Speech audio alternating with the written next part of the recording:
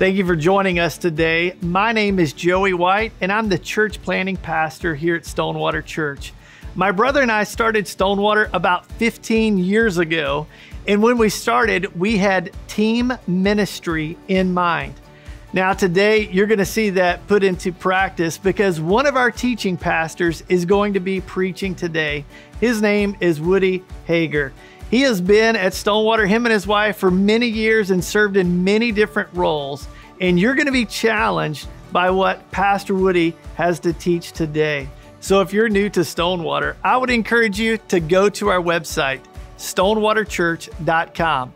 Click on the connect button, fill out the form, and we're going to send you a gift just by doing that. And we truly want to begin a relationship with you.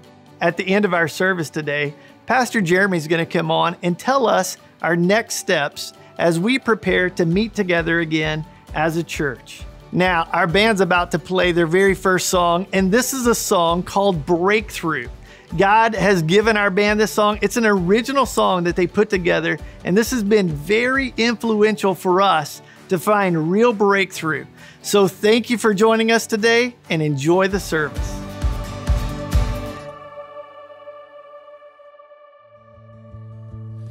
The darker the cloud, the louder our praise will be. The bigger the storm, the greater your victory. Whatever may come, we know that we are free. For all of our sins you cast into the sea. The darker the cloud, the louder our praise will be. The bigger the storm, the greater your victory. Whatever may come, we know that we are free. Oh, for all of our sins you cast into the sea. Breakthrough, God, we're ready for you.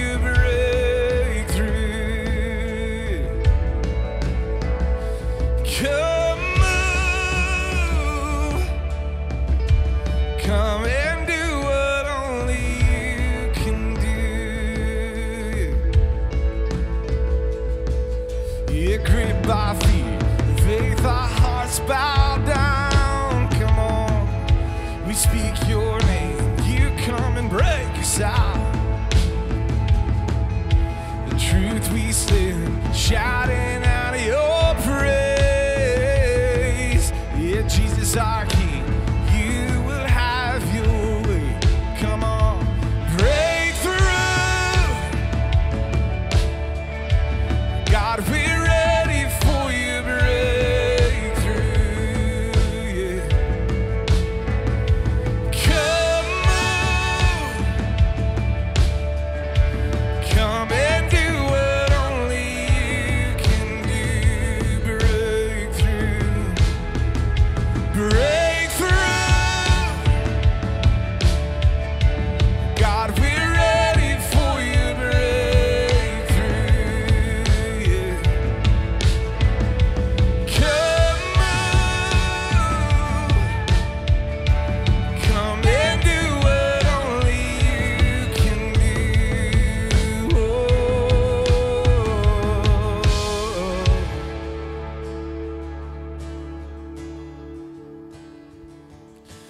No more shame, no more insecurity, no more fear, no more lies that we believe. Yeah, stir our faith as we see your steady hand. We will trust you once again. Come on, sing no more shame, no more insecurity. No more fear, no more lies that we believe. God, stir our faith as we see your steady hand. We will trust you once again. Breakthrough, God, we're ready for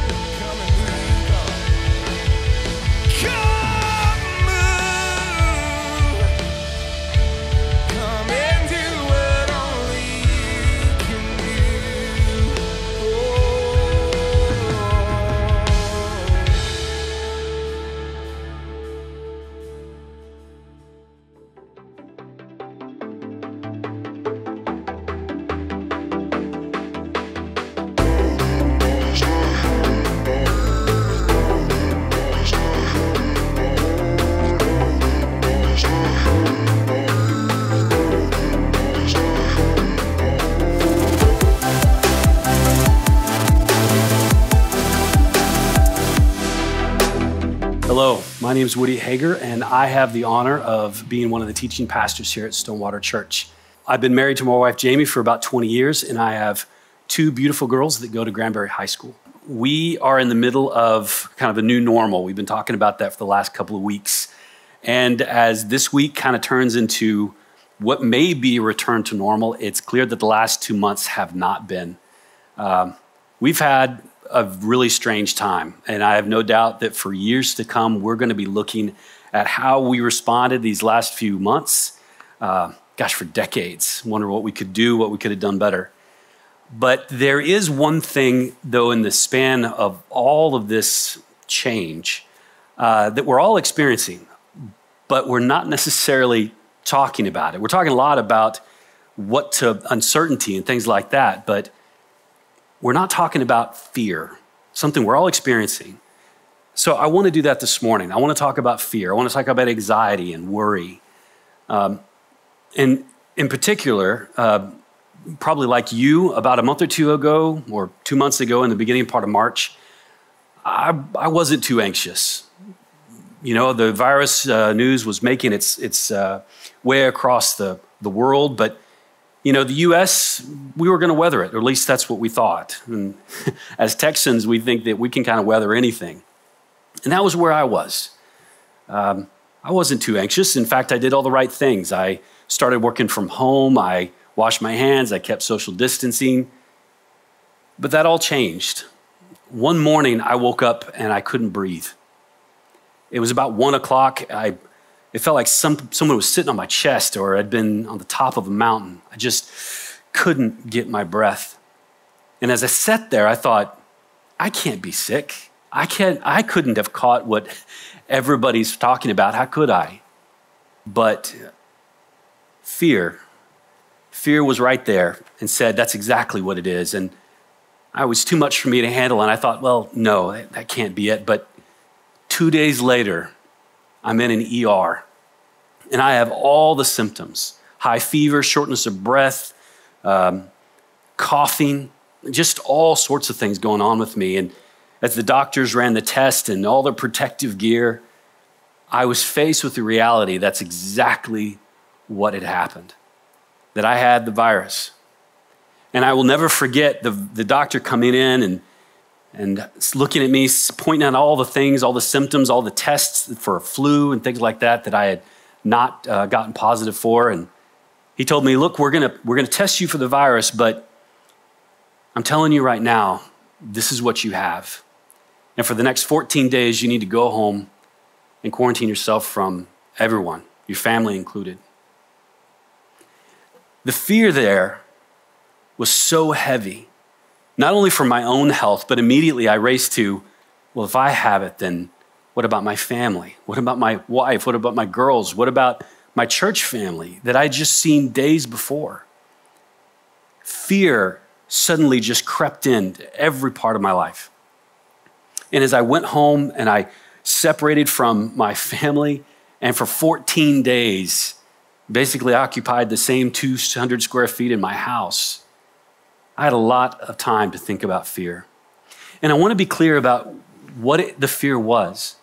See, the fear was always about what was going to happen. It was, today will be the day. Today will be the day that I'm going to get some sort of news. Somebody's going to call me. Somebody's going to post something on social media that they're sick. And I know it's going to be my fault. Or today's going to be the day that my wife or one of my girls are going to come down with the symptoms, and then I know it's going to be my fault. And every morning I woke up with that fear. And every night I thought tomorrow is going to be the day for sure. Fear and anxiety about what's going to happen. But that day never came. Every day I got a little bit better. Every day that news didn't come. And there was times that I sat alone going, God, I'm spending a lot of time alone. No hugs from your family, no meals with anyone, just a lot of time to sit and think. So I turned to God and said, God, I'm really anxious. What are you trying to teach me? And from my experience, it led me to believe that God's not silent on the topic of our fear and what our worries about tomorrow. No matter the uncertainties, that he's not silent on it. and we can actually learn something from it. So that's what I want to do this morning. I want to walk through what we're all feeling, that anxiety and that fear and that worry about tomorrow, and see what God has to say about it, what we can do about it today.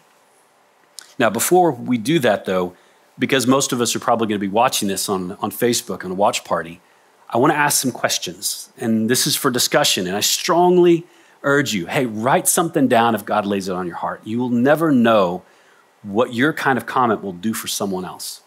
So here's a question. We sometimes can't separate fear and the object of our fear or anxiety. The two go together. But this is my question to you.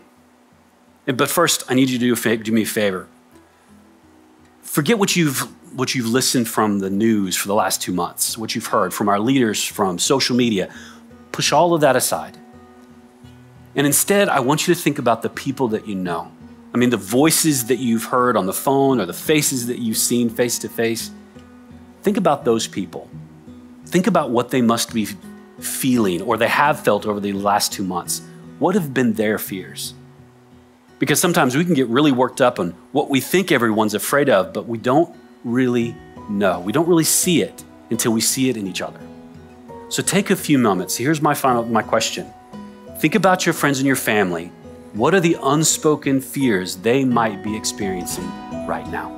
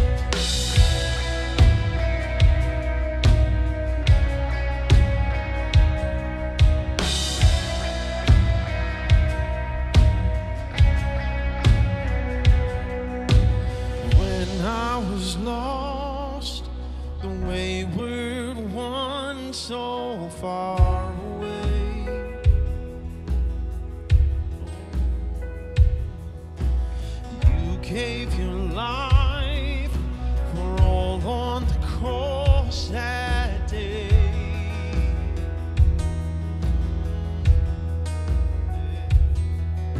And I saw the feast, but I chose the dirt to lay my head. And I was a captive to what the accuser said.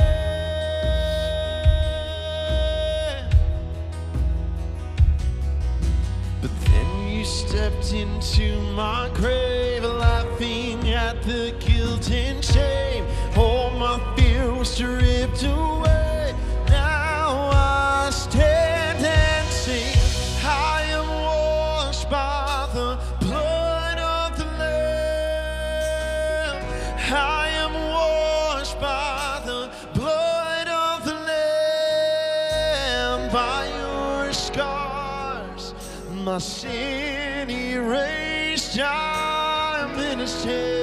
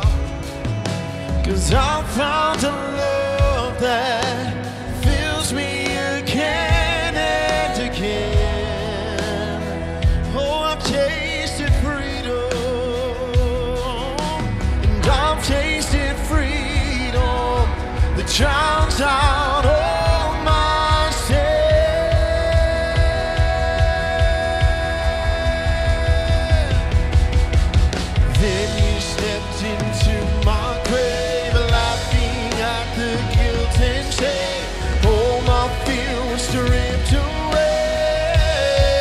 Oh, then you stepped into my grave, laughing at the guilt and shame.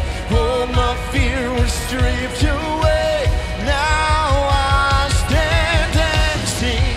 I am washed by the blood of the Lamb. I am washed by the blood of the Lamb. By your scars, my sin erased. I am innocent.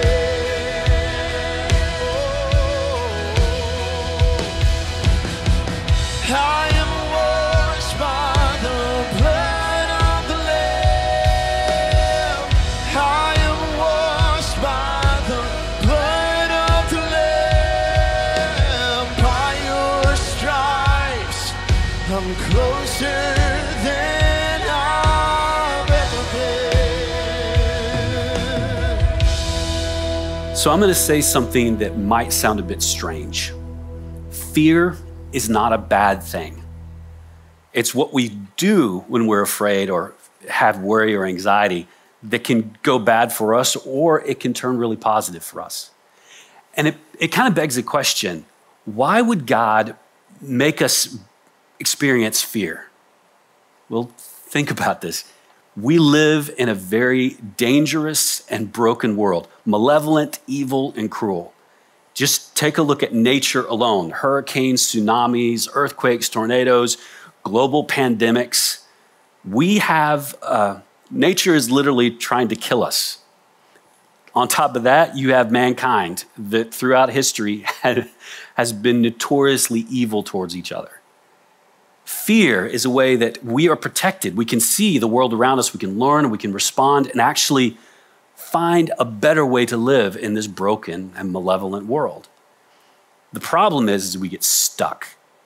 We get stuck in this fear and we can't move through it. And this generates anxiety and worry about tomorrow. And so God wants us to move through that fear so that we can see the good things on the other side. It produces positive things in our life. But what happens when we can't get unstuck? This is where I think Jesus can actually offer a lot of guidance. He talks about worry directly. And in the middle of Matthew, actually in the beginning of Matthew, verses 5 through 7 is a really famous passage called the Sermon on the Mount. The Sermon on the Mount was, it's just Jesus talking. And he's just talking about life. And if you haven't read your Bible in a while and you're looking for something just to ease into, or maybe you don't really consider yourself a Bible reader, Matthew's chapters 5 through 7 is really easy. And I would suggest that you read it because Jesus talks about all sorts of things. He talks about your treasure, hatred, love, prayer, lust, all sorts of things. And he talks about worry.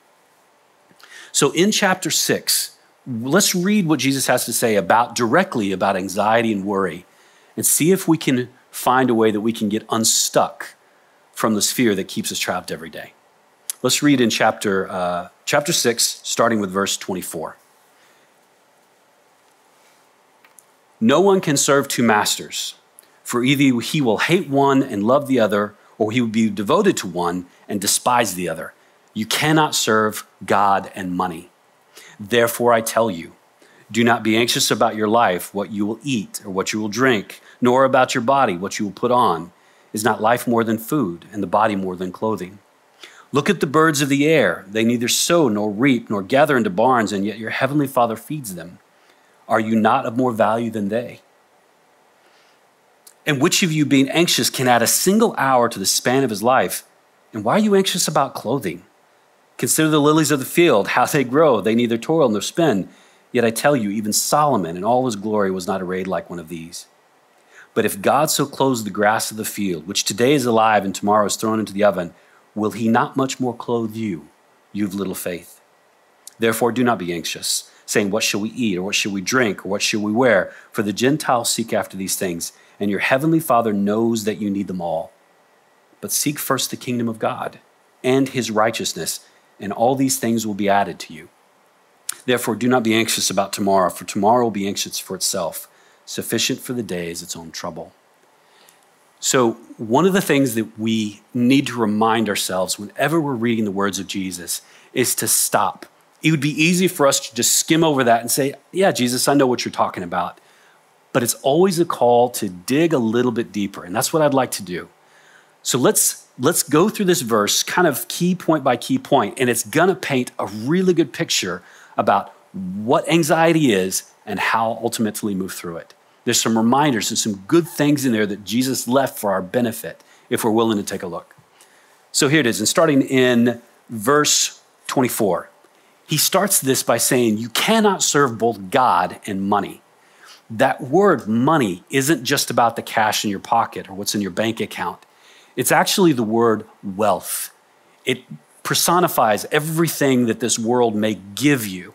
It's influence and power and possessions. Now, Jesus is saying there's only two options in this world. Either you serve God or you serve this wealth. You don't have any other options. And the reason he says this as he begins to talk about worry is clear. If you serve wealth, you're inviting worry and anxiety right along with it. You will never be free of it. You'll never be able to walk through that because it will always bring the fear of losing that wealth into your life. So if you have anxiety, that might be the first thing you do is examine your own heart.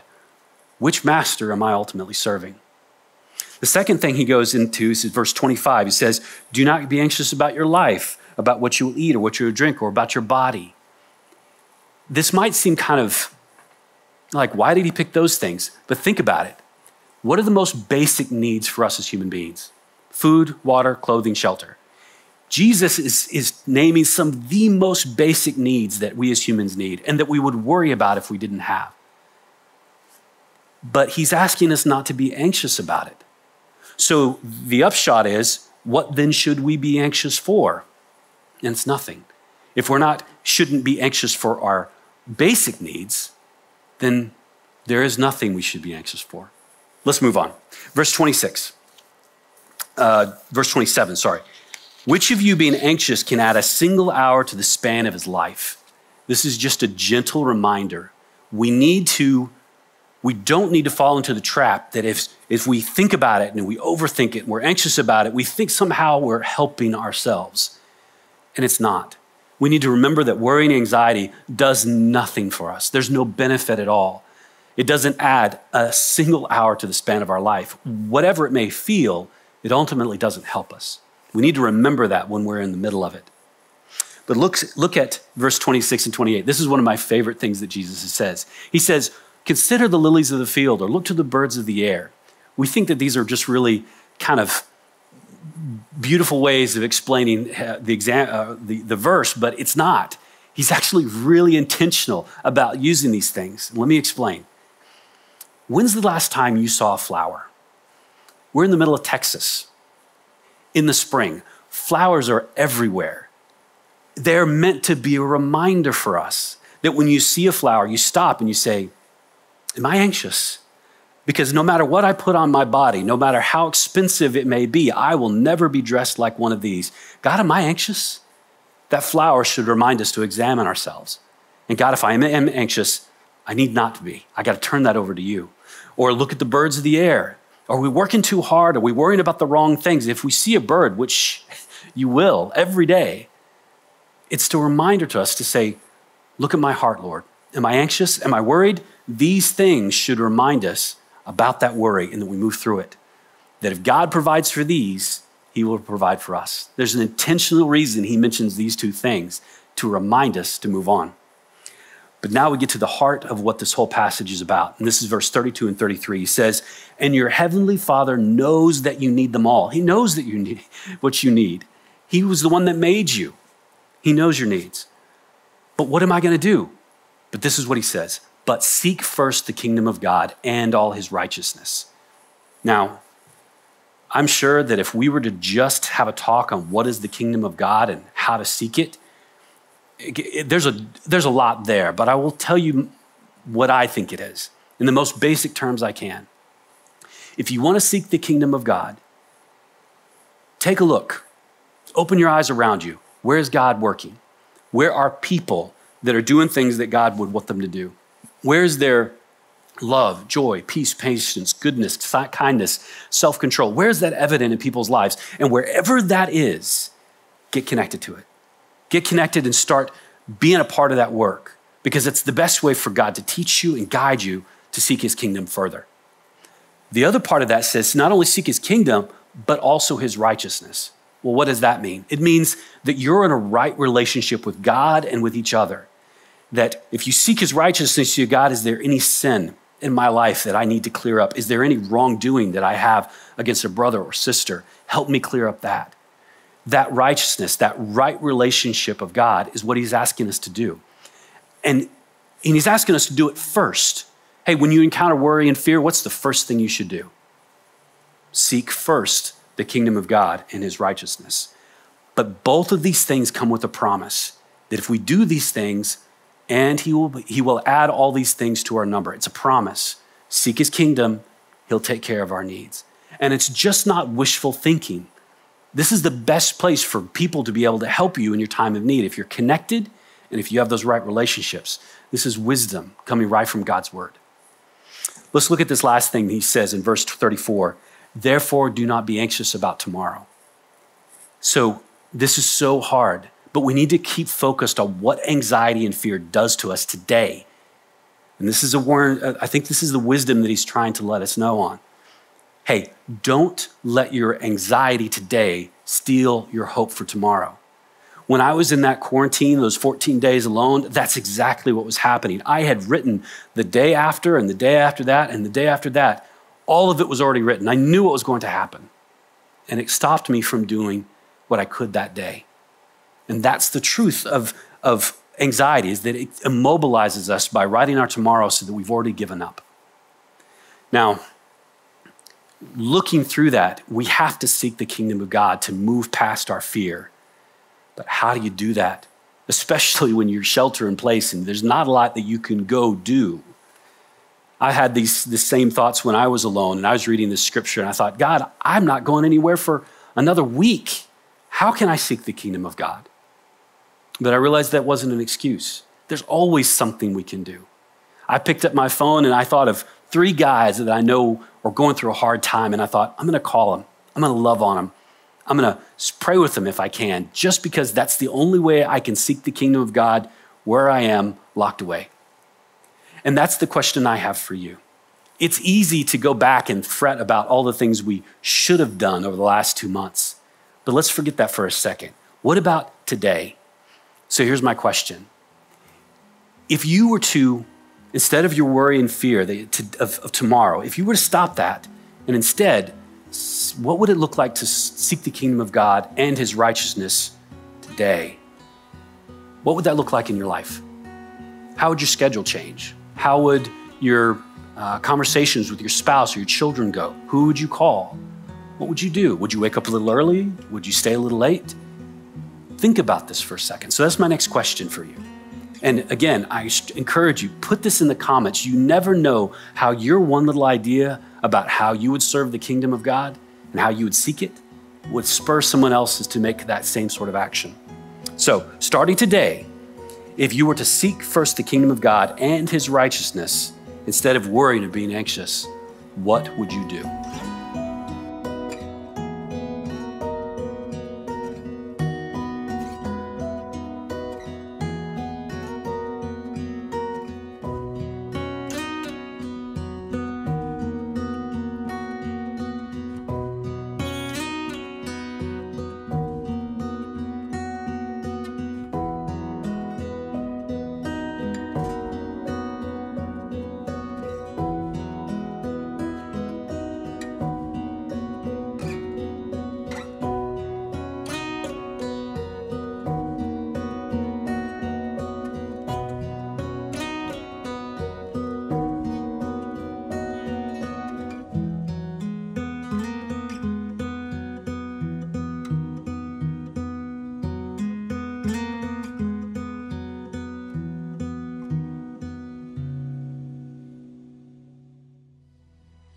Glory to the Lord on high. There is no one like you. and here my song of praise will rise to my champion, to my rescue. Oh, glory to the Lord on high. There is no one like you. And here my song of praise will rise to my champion, to my rescue.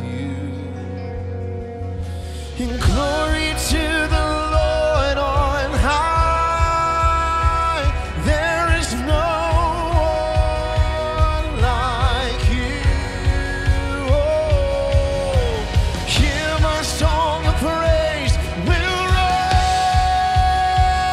to my champion, oh, my rescue. I am washed by the blood of the Lamb. I am washed by the blood of the Lamb. By your scars, my sin erased. I'm innocent. I am washed by the blood of the Lamb. I am washed by the blood of the Lamb. By your stripes, I'm closer than I've ever been.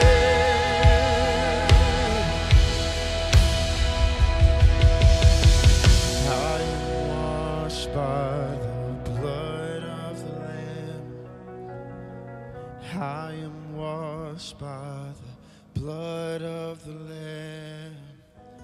By your scars, my sin erased. I'm innocent.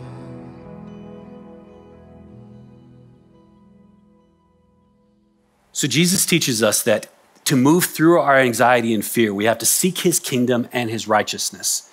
On the other side of that fear, once we move through it, there are some really positive things that are waiting for us, namely wisdom, knowledge, safety, vigilance. We're smarter about the world. We know more about ourselves and about God, and we can navigate this broken and dangerous world a lot better. And if you see this, and you do see this quite a bit, when we're afraid and we do the right things, it actually puts us in a better place. I know probably many of you have lost your job or maybe just in a hard economic time, and fear can leave you immobilized just where you are. But if you stay there, things get worse. The idea is to move through it. God, I'm going to seek your kingdom and your righteousness, and I'm going to move through it, knowing that that action is the best thing to maybe help us find a new job or make new connections. Or think about if you had a family history of disease. You might be fearful that could take you, but if you were to eat right and to exercise and to go to doctor's visits and things like that, that produces some very positive things, some wisdom about how to avoid that disease and live a longer life. And we see this moving through fear no matter what role you're in. As a parent with children at home with no school, that fear moves us to try new things. But it doesn't matter if you're a parent, a policeman, a soldier, a doctor, a preacher, it doesn't matter. That moving through that fear is where growth is. And if you have stagnated and you just don't feel like God's teaching you, or maybe you have stagnated professionally or anything else, look at what you fear. Look at what you're avoiding. And it could be that on the other side of that fear is where you're going to experience that growth. But you, again, have to move through it.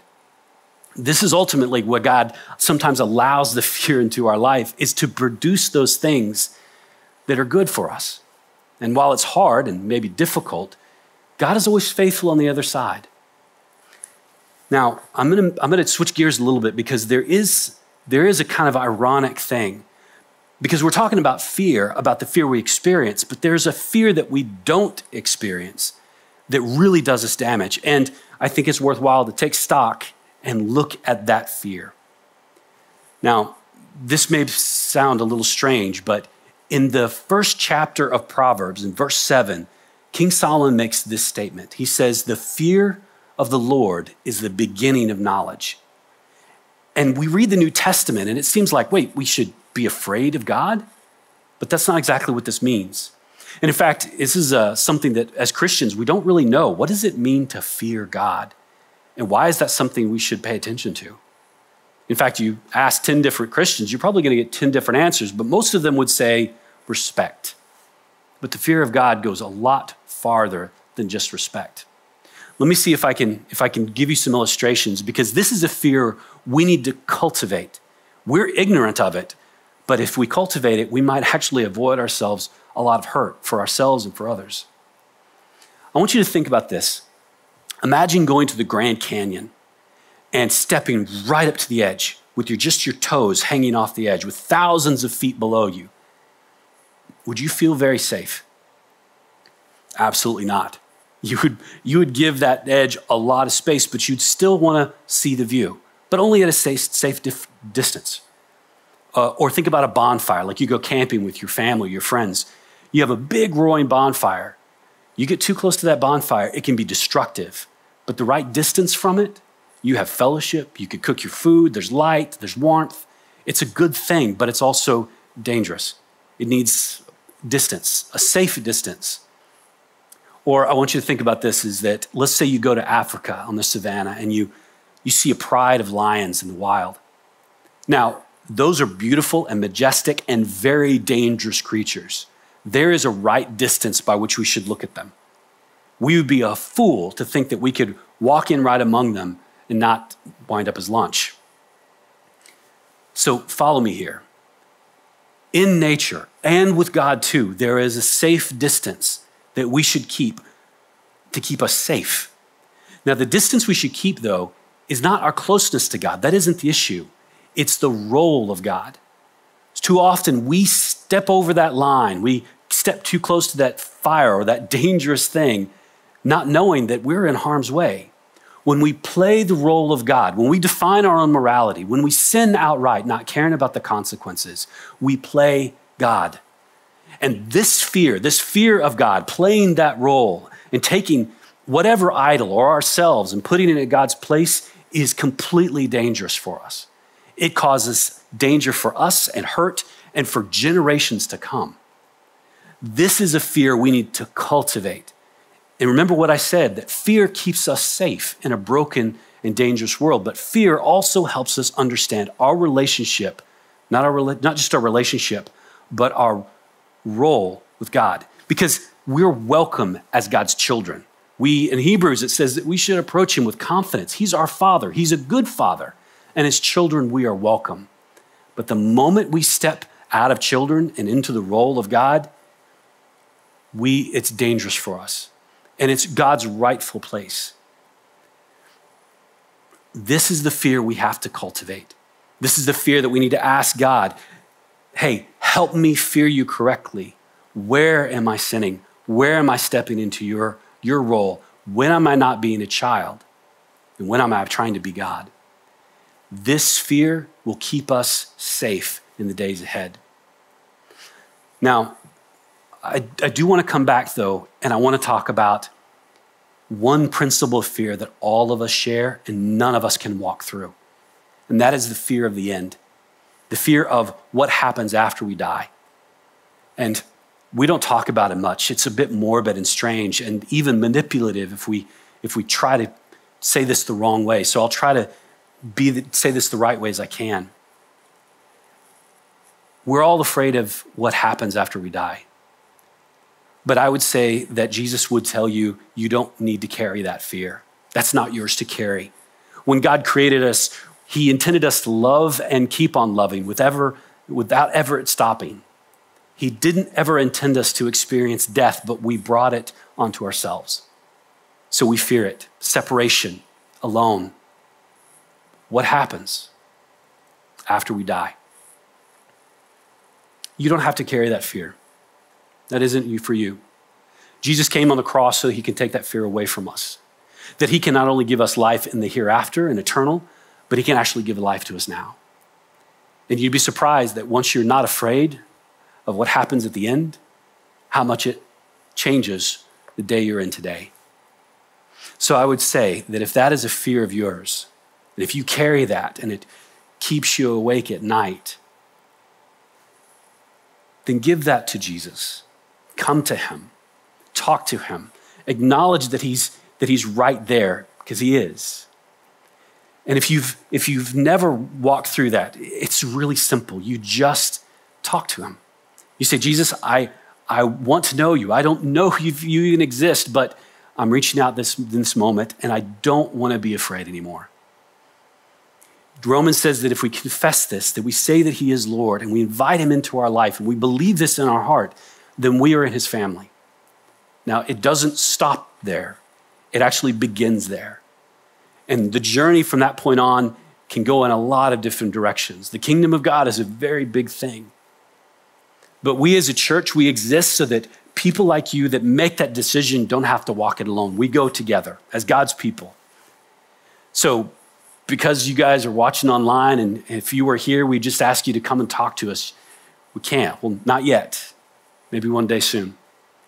But if you can, if you want to make that decision, if you have made that decision, text I believe it, all one word, to 97000.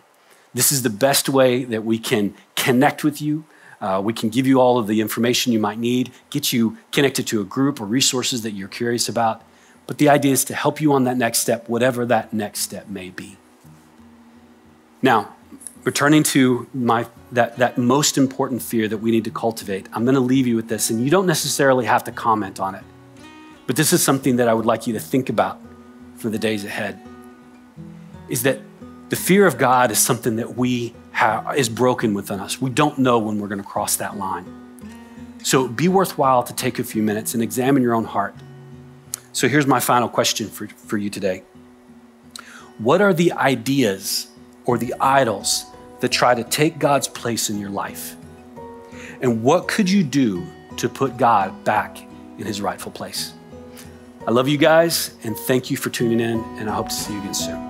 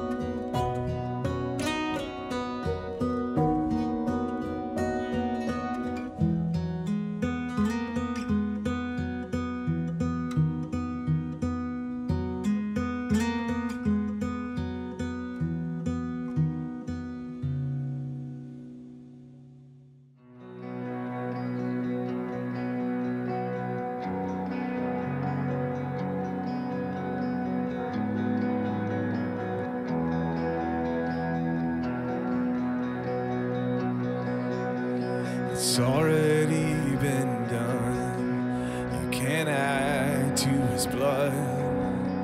It was once for all. The Father gave his Son. Forever we are changed by the miracle of grace. Throughout history, the Father's light remains. Praises rise endlessly. We lay our lives before the King who was and who is. His love will always be the hope for all.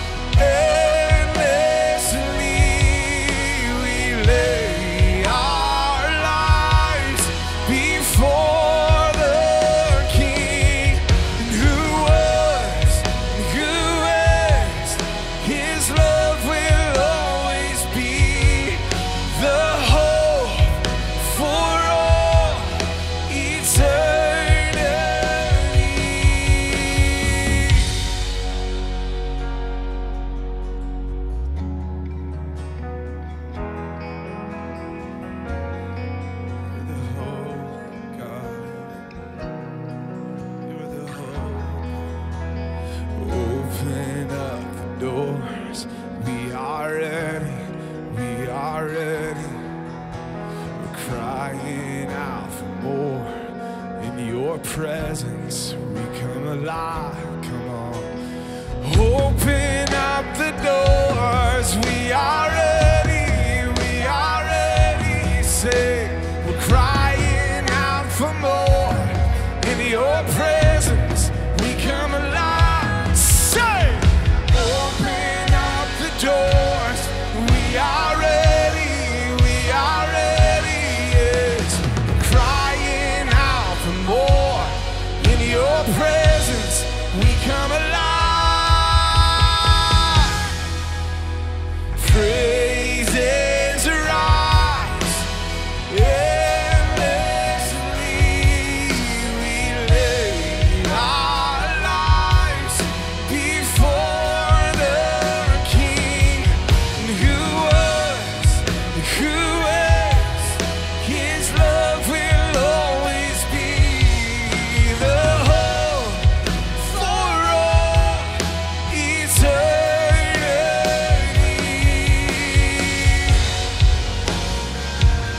Yes, we are ready. We are ready. Oh, we are ready. We are ready. Oh.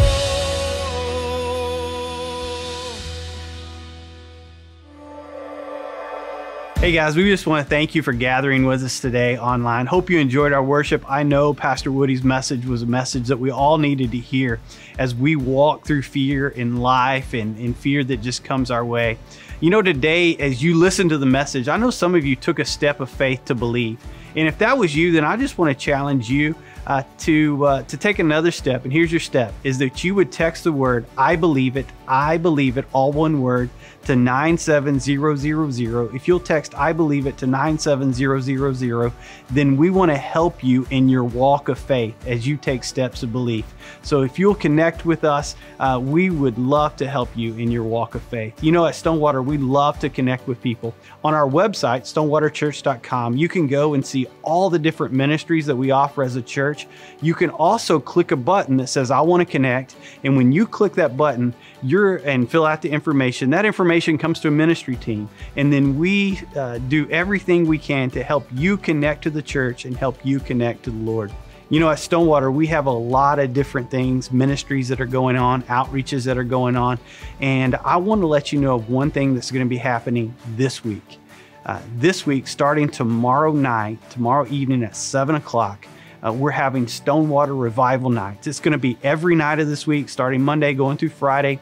Stonewater Revival Nights is all about God speaking life into us as a church. We're going to be able to hear from a different campus pastor every night, a campus worship team every night. And the goal is just that we would sit in the presence of God and be challenged in our personal relationship with the Lord. We're calling it Stonewater Revival Nights. I encourage you to tune in tomorrow night at 7 o'clock.